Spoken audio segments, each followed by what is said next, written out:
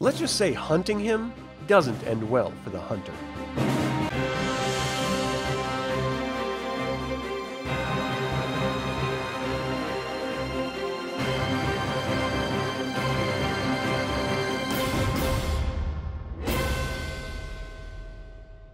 Welcome to another DragonLance Saga episode. My name is Adam, and today we're going to talk about Kronin Thistleknot, the Kender Barbarian.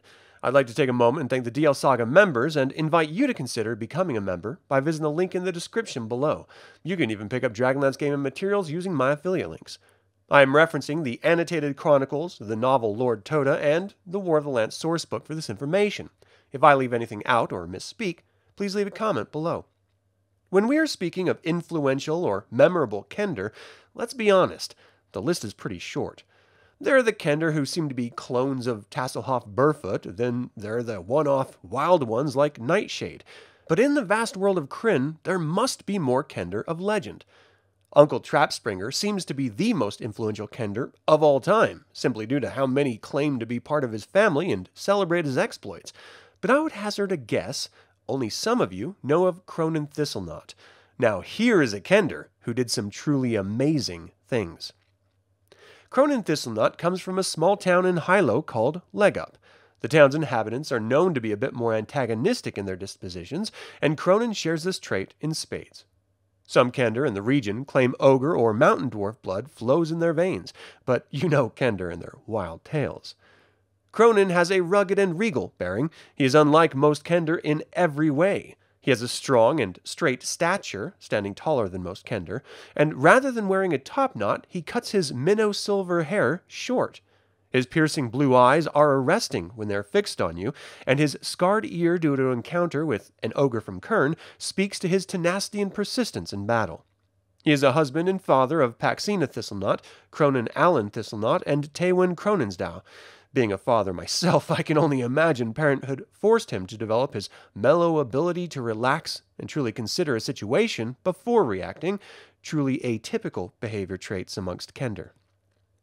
While visiting distant relatives in Kendermore with his family, the Black Wing of the Dragon Army invaded. Seeing as there was no central leader in Kendermore to square off against the invaders, Kronin stepped up and talked, coerced, and bribed the other Kender, serving as a resistance leader for them against the Black Wing of the Dragon Army. Kronin centralized the resistance power from all the disparate groups and consistently and successfully struck back against the Black Wing. For his military leadership and strategy, the Council of Elders awarded the title of Grand Marshal to him, a title he adopted with enthusiasm. Kronin would offer assistance to Gunther Uthwistan during the Whitestone forces' counterattacks against the dragon armies, proving that while the Whitestone forces were none too thrilled about the prospect of a division of Kender warriors at their side, Kender were more courageous than most. They stood and fought, while others backed down and hid. While hunting in the forest in 352 Alt Cataclysm, Kronin and his friend Talorin were captured and charged with poaching in Lord Toda's land. Seeing this as a mistake, as how could anyone own a forest, they resisted, but ultimately were subdued. Lord Toda ordered a deer carcass to be chained to them, and ordered them to run, so that he and his men could hunt them down. Choosing active resistance as he did in war, Kronin set a trap for Toda by hiding the carcass in a green dragon's cave, so when Lord Toda and his henchmen discovered it, they got a lot more than Kronin and Talorin in the process. The green dragon killed Toda, making Kronin a national hero among most Kender. After the War of the Lance, Kronin stayed in the city of Flotsam. To his great surprise, Lord Toda returned from the dead, but this Toda was changed by his experiences. Kronin actually assisted Toda in regaining control of the city from his treacherous insubordinate, and when the dust settled, Toda promoted Kronin to Chief Game Warden of Flotsam. This presents the mindset of a character in Kronin Thistleknot who doesn't hold grudges and will work with anyone for the betterment of the community he resides in, a trait I wish more of us shared.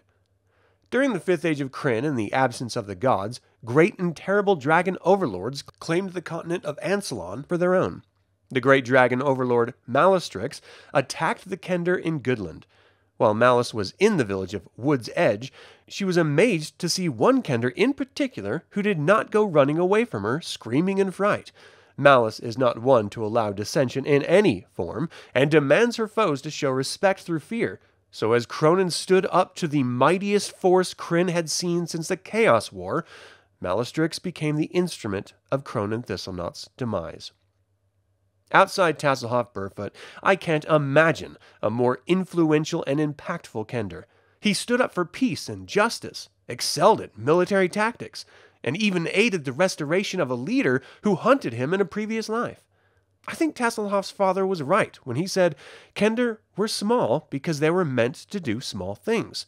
However, all the big things in the world are really small things joined together, and it's the small things that make the difference. I am paraphrasing there, but I think you get the idea. And that is all I have to say about Kronin Thistleknot, Kender Barbarian. What do you think of the life of Kronin? Do you think he should have helped Tota when he returned from the dead? And finally, if he would have fled from Malice, would he still be alive? Leave a comment below. I'd like to take a moment and remind you to subscribe to this YouTube channel, ring the bell to get notified about upcoming videos, and click the like button. This all goes to help other Dragonlance fans learn about this channel and its content. Thank you for watching. This has been Adam with Dragonlance Saga, and until next time, remember, we should be fighting dragons, not each other.